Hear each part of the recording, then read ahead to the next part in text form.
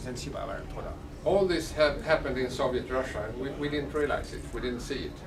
当时都是在俄罗斯这个苏联不是我们世人不知道。Therefore, the collapse, or I would rather say implosion, because the Soviet Empire imploded. 所以这个俄罗斯这个苏联呢就是垮台了。我讲呢，这是一种内部的一些那个爆炸。That came as a very big surprise to almost everyone. If I in 1988 or 87 had said that there would be no Soviet Union in a couple of years, probably they would have strapped me in a jacket and put me in some asylum. 所以，如果当在87年、86年的时候，如果说这个会说苏联会垮台的话，那当时他们就会把我抓起来了。So the important thing is that we keep up the good work, but we also encourage those tendencies for democracy, for protests, and also for the rule of law in communist China today. 所以我们就应该这个不断的就是加强我们这些工作，好的工作，这样呢给他们施加更大的压力，这样呢可以这个更多的有形示威，更多的民主产生。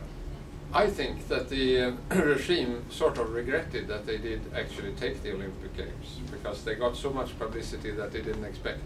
我想呢，其实这个中国这个共产党这个会对他们举办的这奥运会呢感到后悔的，因为他们没有想到会出现更多的一些示威活动。And I would not say revolt, but the demonstrations that were so toughly attacked by the regime in Tibet also made the focus on things that the regime did not want. 虽然我不知道是不是恰当，可以说是这个叛乱，但是我说在这个西藏呢出现了就这种这个示威活动，共产党的镇压呢，这样会世人呢了解得更清楚。In today's New York Times, I read that there were 55 people convicted now in Tibet. 今天我在《纽约时报》读到，就说有55个人呢得到了审判，在西藏。And of course, the communist government have been trying to migrate other people, other ethnic groups into Tibet as well as into other areas of communist China where there are ethnic groups or groups of people that are in opposition. 现在共产党呢就把这些搞这些移民的一些活动，把一些其他的一些种族的人呢都迁移到西藏或者其他的地区，共产党就不喜欢或者有一些抗议示威的活动，他把其他人呢迁移到那个地方。The same thing happened in the Soviet Union, where they moved people out of Baltic countries, Estonia, Latvia, Lithuania, and then moved Russians in. 其实在苏联也是这样的情况，比如在立陶宛、爱沙尼亚、拉脱维亚，他们迁了很多的俄罗斯人。That is actually a problem now that those countries are free countries, NATO members and member of the European Union. 现在有一些问题了，这些国家现在都变成了北约或者是欧盟的一些成员国了。Today's Russia is not a communistic state at all, but it's not a democracy. 现在Russia, right?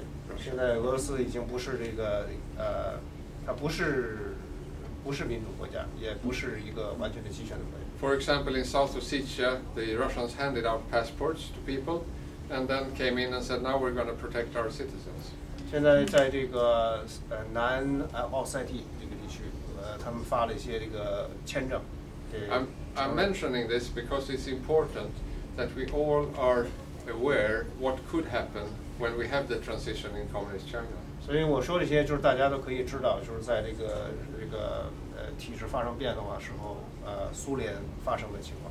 It is very important that we encourage real democracy, rule of law, and human rights, and all these three must exist together.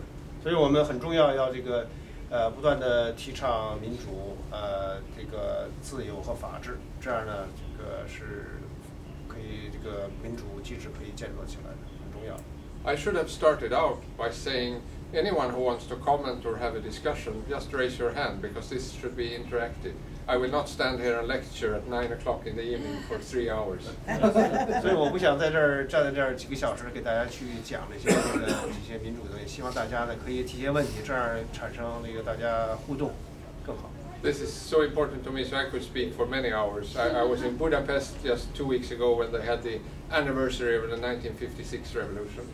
我这个几个星期前到，在这个保加利亚的布达佩斯是纪念那个1956年的那个活动，那个去参加那儿的活动。And on Monday night I will fly to Prague.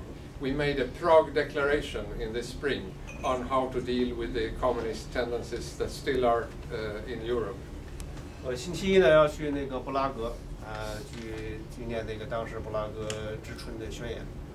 Dr. Lee Edwards from Washington was with us. He was the one that actually took the initiative for the monument in Washington that was inaugurated a year and a half ago on the victims of communism. It's on M Street, I think. Dr. Lee. Dr. Lee, Edward Lee. New Jersey, Lee Edwards, Mass. sorry, Edward Lee. 那个 Edward Lee 那个博士，他 he will go there also, right?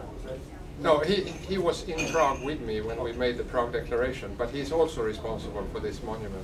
对，这个李博士当时他也是在这个布拉格之春那个宣言的那个纪念的活动，他也去了。不过他也是在1年半前在华盛顿建立这个当时那个纪念碑，也是他这个协调的。When in Washington at that time, I managed to give my report on communism to President Bush.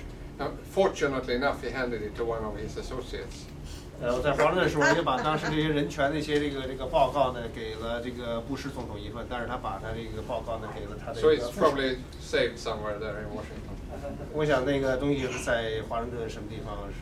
他说这应该是好事情，因为他就是会看。But in Prague on Tuesday, we will have a workshop and try to discuss what to do in order to promote the anti-communism when the Czech Republic will be the chairman of the European Union, which is not to be mixed up with the Council of Europe. 所以在星期二的时候，这个到布拉格的布拉格的这个捷克的总统是这个欧盟的主席，但是他不是跟我们这个理事会的不是这个理事会的这个主席。Presently, France is president. Next is the Czech Republic, then it's Sweden. European Union. Yes, European. 现在这个欧盟是这个法国是轮值的主席，下一个就是捷克，完了之后就是瑞典。It's 6 months per country. 这个每一个国家都是轮值6个月。So this is an important meeting in Prague on Tuesday. So I will only briefly be back in my hometown before I go away again. 所以这个在布拉格这个星期二的会非常重要，所以我缩短了我的这个回国探亲的这个时间，就回到这个参加这个重要的会议。So please let's discuss and talk, unless you're too tired. 所以除非你们觉得很累了不想听的话，那么如果你们愿意这个跟我这个提些问题，大家可以互相。Yes, please. As you know, we just had an election here. Oh yeah, I heard about it.